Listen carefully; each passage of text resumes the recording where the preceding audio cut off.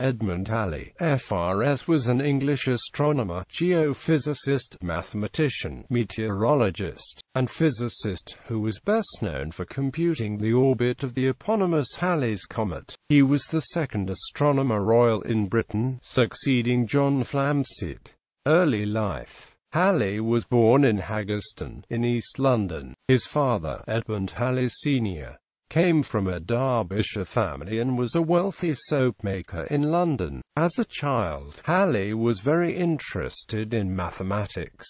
He studied at St Paul's School, and from 1673 at the Queen's College, Oxford. While still an undergraduate, Halley published papers on the solar system and sunspots. Career, publications and inventions. Halley became an assistant to John Flamsteed, the Astronomer Royal at the Greenwich Observatory, in 1675, and among other things, had the job of assigning what is now called Flamsteed numbers to stars. In 1676, Halley visited the South Atlantic island of St Helena and set up an observatory with a large sextant with telescopic sights to catalogue the stars of the southern hemisphere. While there he observed a transit of Mercury, and realized that a similar transit of Venus could be used to determine the absolute size of the solar system. He returned to England in May 1678. In the following year he went to Danzig on behalf of the Royal Society to help resolve a dispute. Because astronomer Johannes Hevelius did not use a telescope, his observations had been questioned by Robert Hooke. Halley stayed with Hevelius and he observed and verified the quality of Hevelius's observations. In 1679 Halley published the results from his observations on St. Helena as Catalogus Stellarum Australium, which included details of 341 southern stars. These additions to contemporary star maps earned him comparison with Tycho Brahe, e.g., the southern Tycho as described by Flamsteed. Halley was awarded his M.A. degree at Oxford and elected as a Fellow of the Royal Society at the age of 22.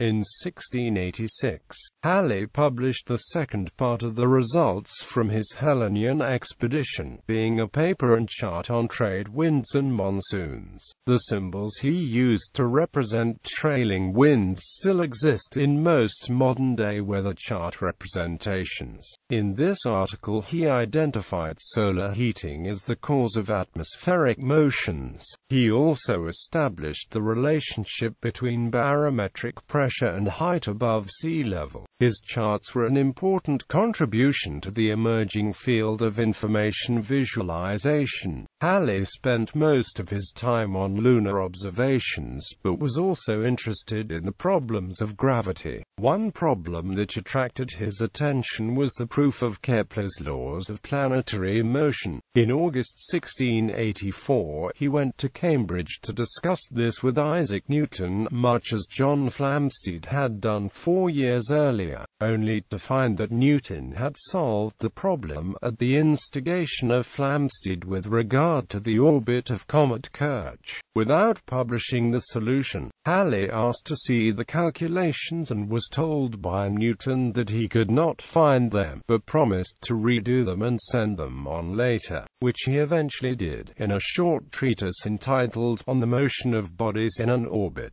Halley recognized the importance of the work and returned to Cambridge to arrange its publication with Newton, who instead went on to expand it into his Philosophiae Naturalis Principia Mathematica, published at Halley's expense in 1687.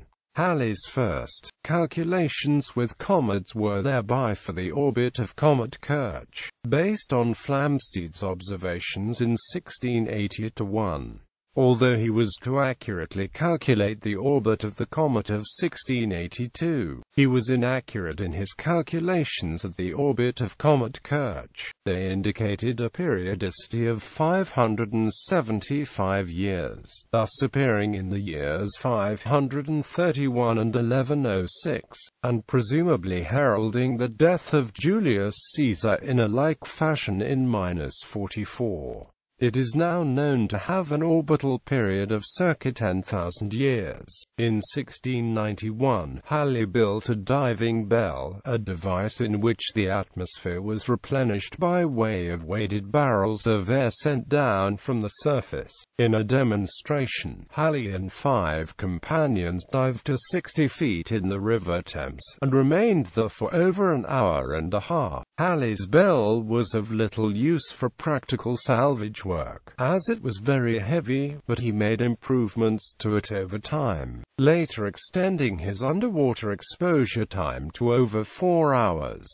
Halley suffered one of the earliest recorded cases of middle ear barotrauma. That same year, at a meeting of the Royal Society, Halley introduced a rudimentary working model of a magnetic compass using a liquid-filled housing to damp the swing and wobble of the magnetized needle. In 1691, Halley sought the post of civilian professor of astronomy at Oxford, but, due to being accused of atheism, was opposed by the Archbishop of Canterbury, John Tillotson, and Bishop Stillingfleet. The post went instead to David Gregory, who had the support of Isaac Newton. In 1692, Halley put forth the idea of a hollow earth consisting of a shell about 500 miles thick, 2 inner concentric shells and an innermost core. He suggested that atmospheres separated these shells, and that each shell had its own magnetic poles, with each sphere rotating at a different speed.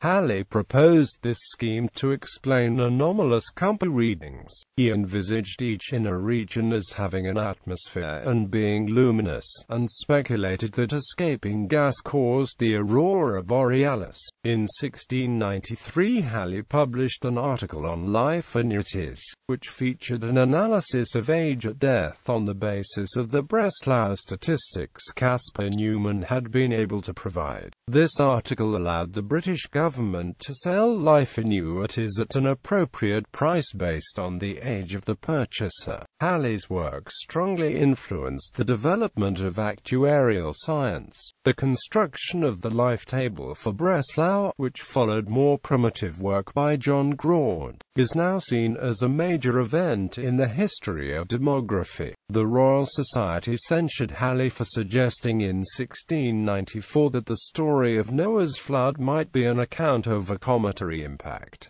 Exploration years. In 1698, Halley was given command of the Paramour, a 52 feet pink, so that he could carry out investigations in the South Atlantic into the laws governing the variation of the compass. On the 19th of August 1698, he took command of the ship and, in November 1698, sailed on what was the first purely scientific voyage by an English naval vessel. Unfortunately, problems of insubordination arose over questions of Halley's competence to command a vessel. Halley returned the ship to England to proceed against officers in July 1699.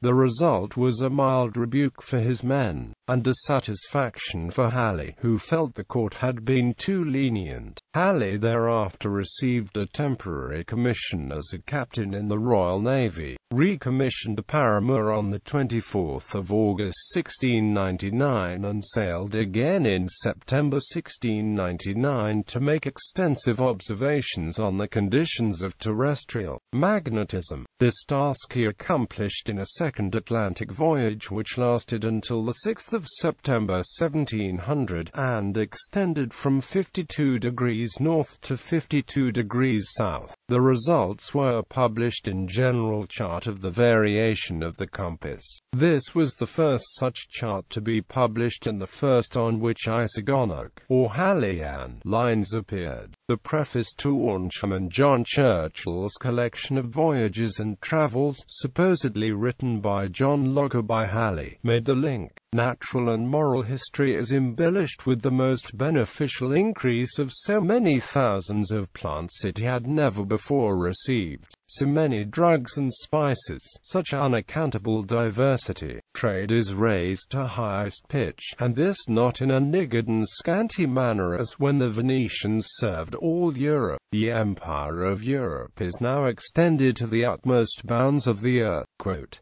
In November 1703, Halley was appointed civilian professor of geometry at the University of Oxford. His theological enemies, John Tillotson and Bishop Stillingfleet, having died, and received an honorary degree of Doctor of Laws in 1710. In 1705, applying historical astronomy methods, he published Synopsis Astronomiae Comet.He, which stated his belief that the comet sightings of 1456, 1531, 1607, and 1682 related to the same comet, which he predicted would return in 1758.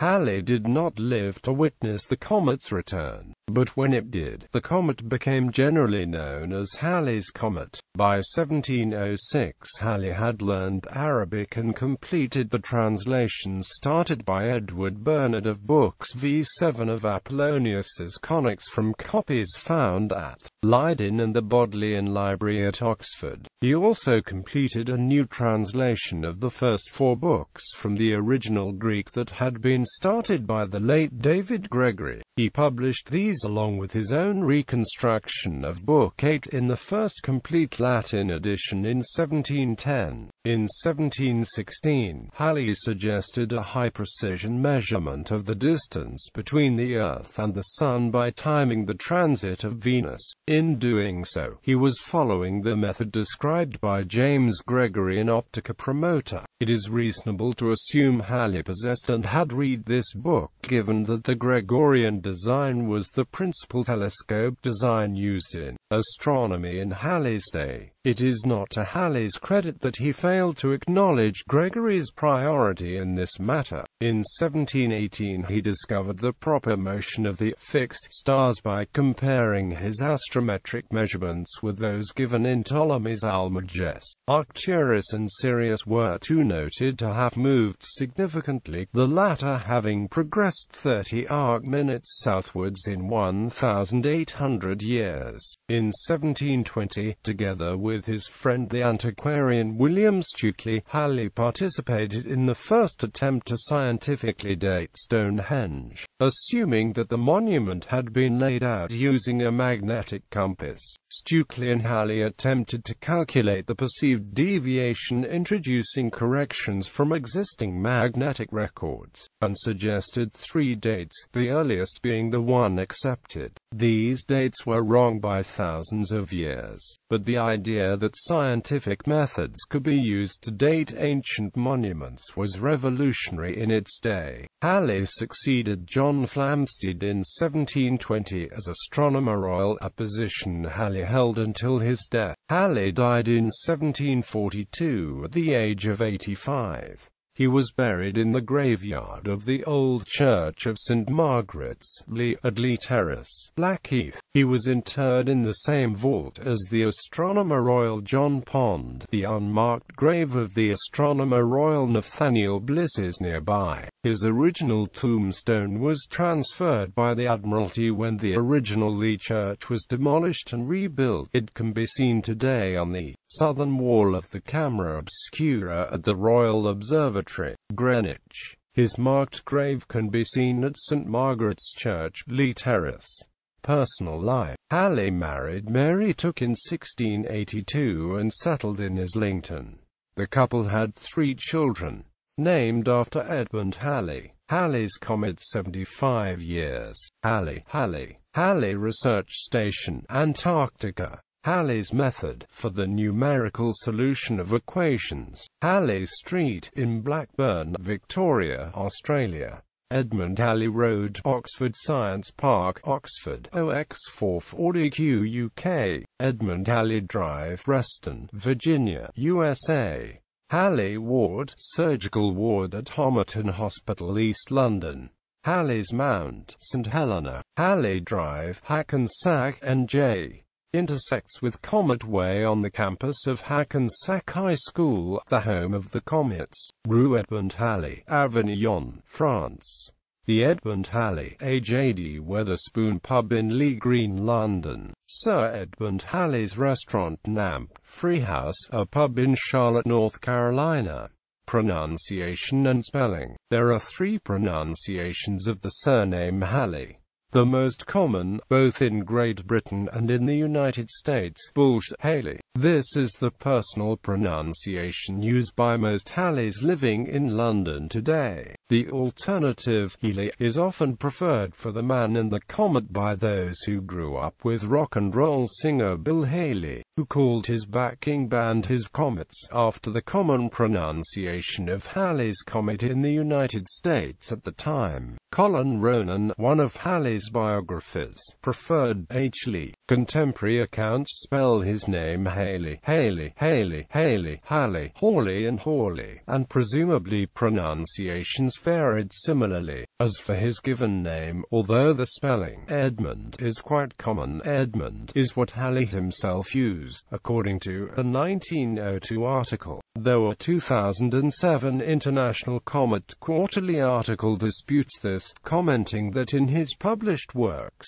he used Edmond 22 times and Edmund only 3 times, with several other variations used as well, such as the Latinized Edmundus. Much of the debate stems from the fact that, in Halley's own time, English spelling conventions were not yet standardized, and so he himself used multiple spellings.